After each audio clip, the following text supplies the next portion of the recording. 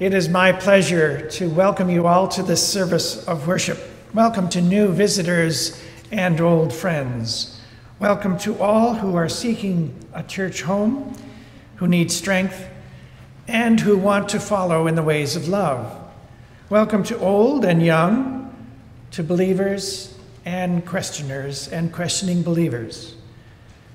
Whoever you are, whomever you love, wherever you find yourself on life's journey, we welcome you here. Grace to you and peace from God our Creator. I'm Jonathan Morgan, the Senior Minister of First Congregational Church, and I'm delighted that you have joined us for this service of worship. If you're watching online and want to learn more about our ministry here at 23rd and Harris, please visit our website at fcc.org for more information.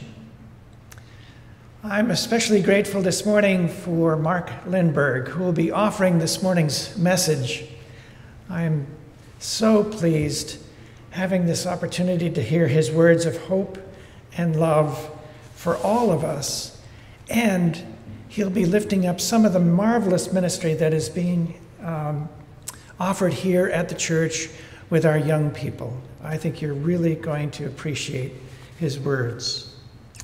A couple of announcements and a reminder about our safety protocol. Thank you for wearing your face coverings at this time and throughout the service as we seek to protect the most vulnerable in our midst. And as you exit the sanctuary today, please avoid congregating by the entranceway. It just slows things down. If you would like to talk to someone, you may want to go back a bit farther, maybe down the hall or find a room, or even go outside. It's a nice day, I think. Nice enough anyways, for Oregon. If you would like to contribute to the ministry of First Congregational Church, you may drop a donation in it looks like a plate back there, and you may drop a donation there, or you may, of course, go on our website or send a check to the church, or use the QR code, which is on your bulletin. Try it out, it's kind of fun. So now let us gather together as God's faithful for this time of worship. Welcome, everyone. Please join me in the call to worship. Let the radiance of Christ be evident among us. In our songs and our words. In our deepest thoughts and desires. In the youthful and the experienced. The exhausted and the energetic. In the hungry and the scared. We are here together. We join our voices and hearts in praise.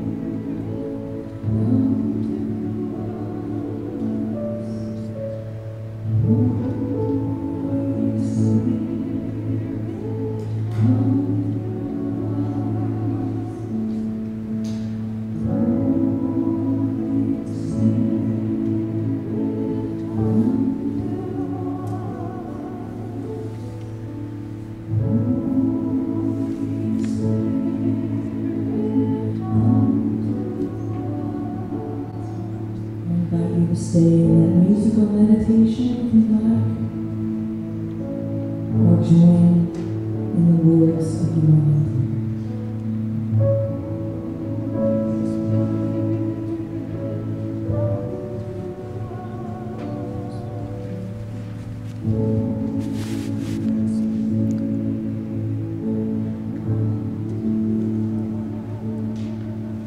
Them with me.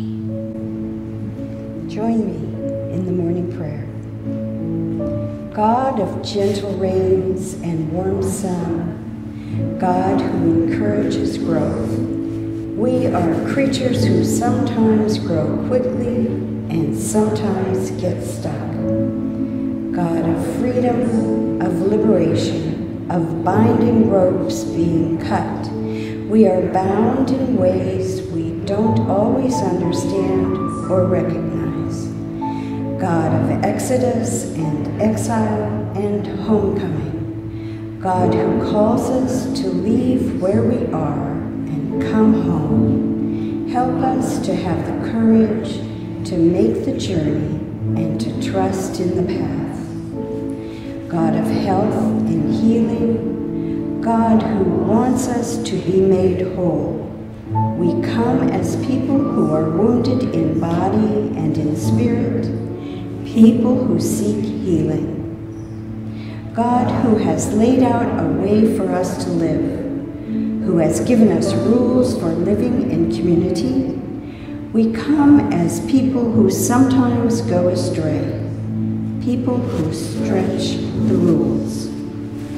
God of grace, we come as people who live through that grace, and so we praise you for the growth. We rejoice in being set free. We dance along the path that leads us home. We give thanks for the healing we have received. We relax in the knowledge that we are forgiven and we live as people of grace. Amen.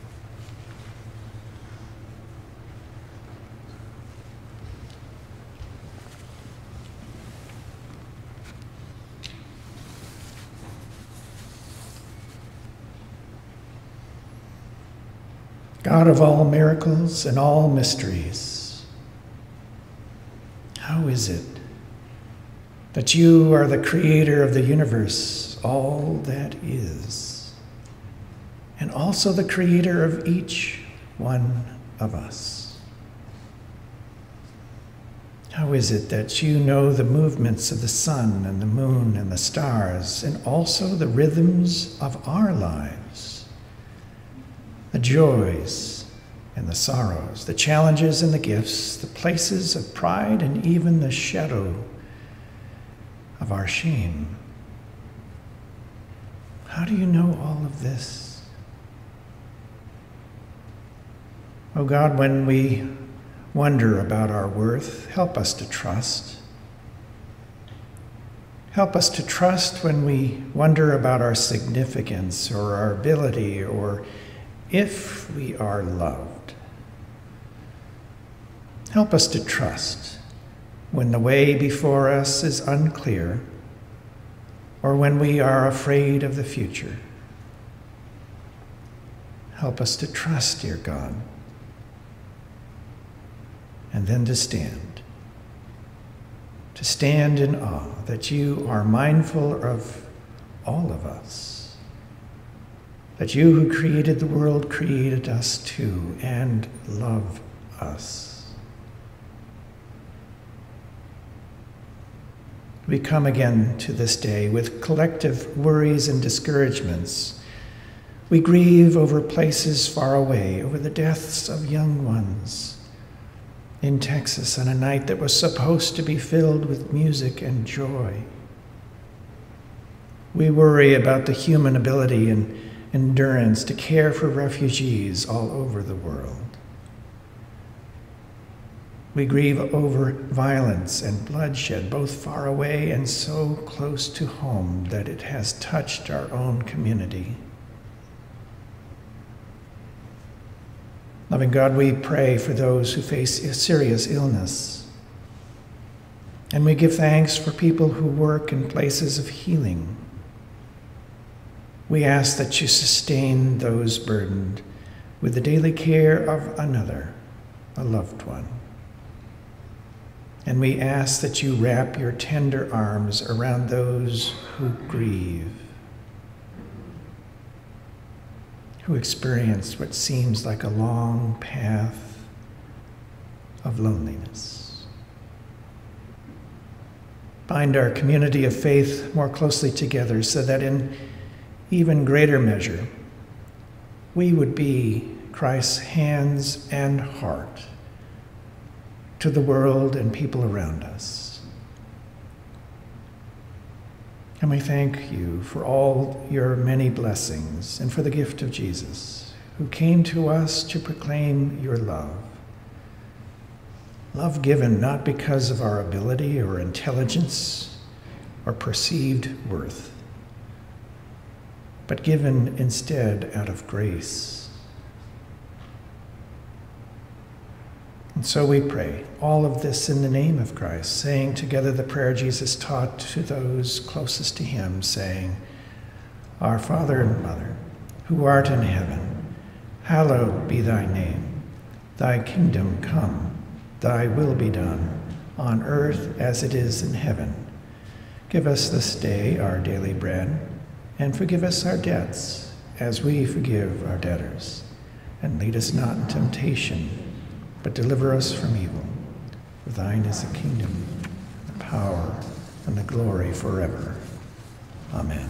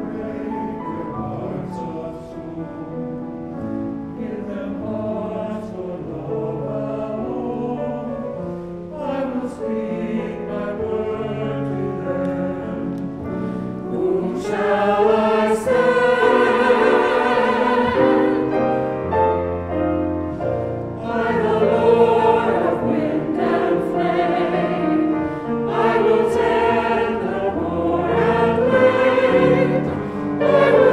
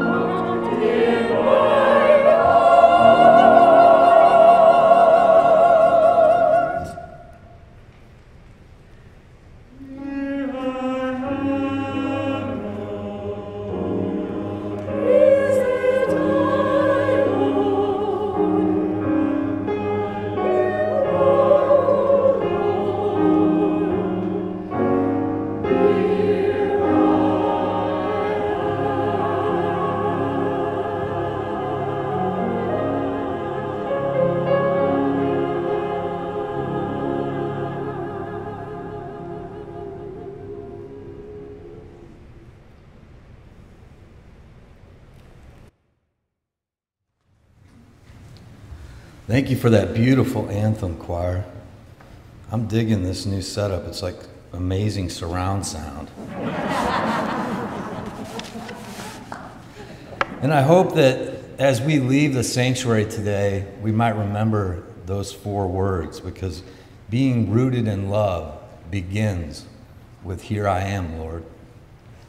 So thank you for reminding us of that. Grace and peace to you, my friends, and to all those online watching today. Our scripture focus today is a prayer for the Ephesians. And I'll read this morning from the New International Version, modified for gender inclusivity. Let's hear these words now from Ephesians 3, verses 14 through 19. For this reason I kneel before the Creator, from whom every family in heaven and on earth derives its name. I pray that out of God's glorious riches, God may strengthen you with power through God's Spirit in your inner being, so that Christ may dwell in your hearts through faith. And I pray that you, being rooted and established in love, may have power, together with all the Lord's holy people, to grasp how wide and long and high and deep is the love of Christ, and to know this love that surpasses all knowledge, that you may be filled to the measure of all the fullness of God. To know this love that surpasses all knowledge. We know something about love here at FCC, don't we? Over the last month, we've heard the Reverend Jessica Shine share with us that God is resolved in claiming us as beloved. We learned how important it is for us to know that we belong. And we will not soon forget the spectacular Holy Spirit moments shared by our elders, as we saw how the Holy Spirit moves through the power of love. The following Sunday, we heard the Reverend Dean Cokier insist that we are called to love no matter what. And last Sunday, the Reverend Don Gall added another dimension to his reflection on the living saints, saying that we are to love no matter who. Did I get that right, Don? Close enough. Yes, we can say something about this love because we've known it to be true in the deepest wells of our being, and because we've encountered the Holy Spirit in one another. But today I want to ask, how is it that our youth come to know that love? Or as Paul asks in Romans 10:14, how then can they call on the one they have not believed in? And how can they believe in the one of whom they have not heard? And how can they hear without someone preaching to them? I've worked with youth in some capacity for most of my adult life. And I've been blessed to serve this church as youth minister, now in my 5th year in that role. I can tell you that never in all that time have I seen the levels of anxiety, stress, and fear as I've witnessed this year.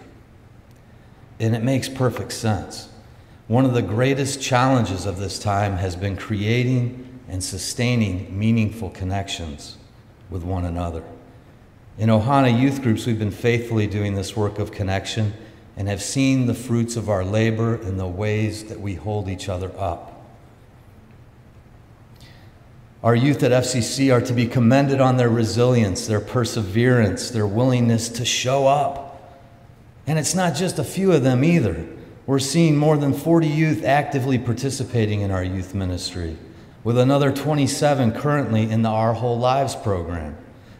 And all this has been online and while meeting outside with masks on.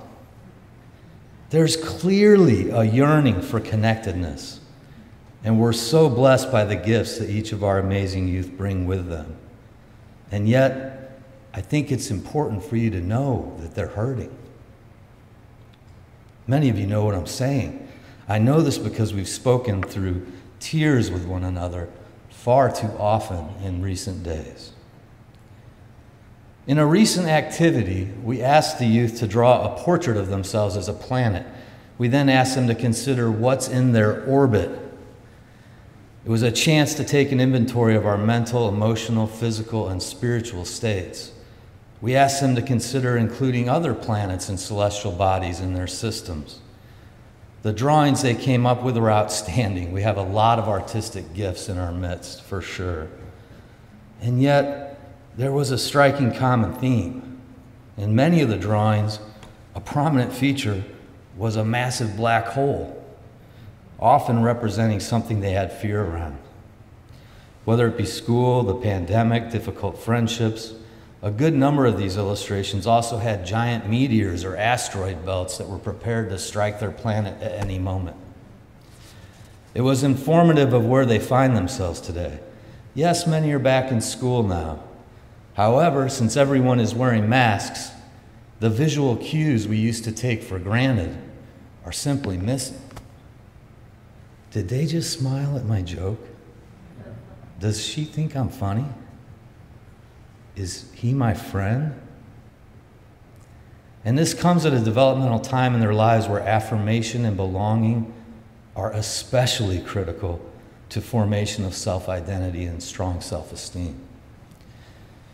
Well, in their drawings, our youth also included brilliant stars and beautiful planets, often representing their family and friends, and all of you.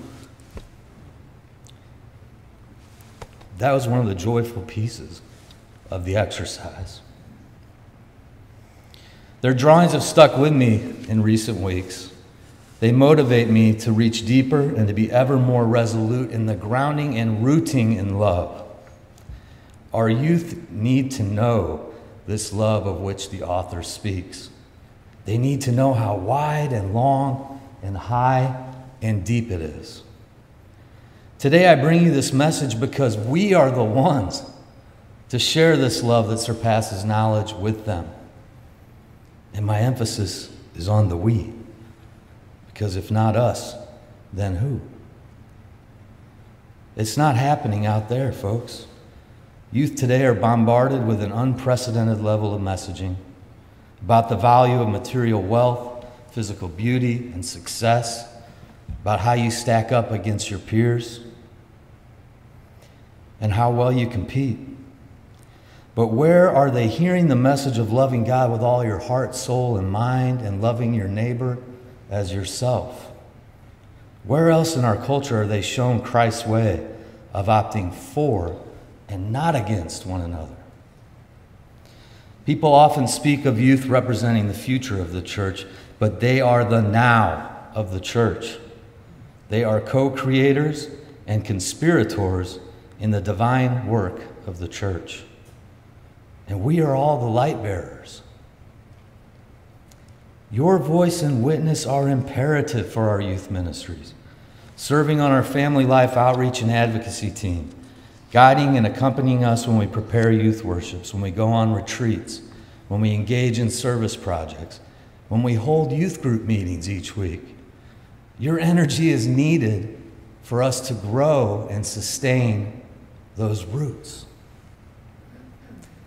But are we prepared to make that commitment?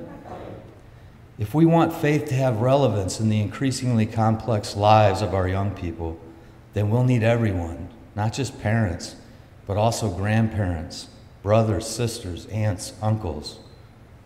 Indeed, all of us. Each one of you are the way we bring the relevance of the Word into their lives. Our youth need to know that they are loved from all eternity. They need to know that their lives are of tremendous significance. They need to know without any doubt that they belong, regardless of who they are. Take a moment now, if you will, and journey back in time with me. Maybe close your eyes if that helps you to envision. Take a couple deep breaths. Think back upon your own lives, all the way back to your childhood. Begin with one of your earliest memories of knowing love in your life. You with me? Okay, now think about your faith journey. How did you come to know God's love in your life? What were those pivotal moments, those turning points on your path? Were there any people besides you involved? Did you know someone older who took you under their wing. Maybe you had a teacher, a coach, a pastor, a youth group leader, someone who came into your life and showed you love, someone who claimed you, someone who showed you that you belong, that you matter. Okay, you can open your eyes now. This remembering looks different for each of us. But how did you experience that love? How did you come to know that sense of belonging? For our youth, these experiences of God's love oftentimes come through all of you. Because this community of the church, this Ohana family, is not like the world out there. This is a place of countercultural revolution. This is a place where the first are last and the last are first. Where else can they experience several generations of humanity in one setting? Where else will people open their hearts to them without judging, condemning, and criticizing? In our prevalent culture where the pursuits of materialism and achievement are lifted up as the highest values, how will these youth hear any other message? My friends, this church community is vital. Our youth ministries are vital. Do we have room in our hearts for them, regardless of what they look like or how they behave? Are we ready to love like that? Because it matters. Last year, one of our young men that has now gone on to college shared in worship about the importance of FCC youth ministries in his life. He related how when he entered as a freshman, he was very much on the outside looking in. He felt uncertain and rejected by his peers. But then he shared with us how he was transformed by this community. Weekly youth group meetings, the Sierra Service Project, and our people in particular had a strong impact on his life. His roots began to grow. And as a graduating senior, he had come to an entirely different place, a place of belonging, a place where he now had the courage to look around to youth on the periphery and invite them in. He sought to share his experience of the whole, wide, long, deep, and high love of God through the Holy Spirit. He became rooted in love. And Jesus is clear. Those who approach God with the faith and humility of children will enter the kingdom of heaven. As Sarah Augustine reflects, that humility is acknowledging that I am not separate from creation. I am a part of a web of life. This mutual dependence is a gift. Life is a gift. Our choosing to follow in the ways of Jesus means that we choose our youth and we choose to share the message that life is a gift, rooted in love. Because our children stand for something.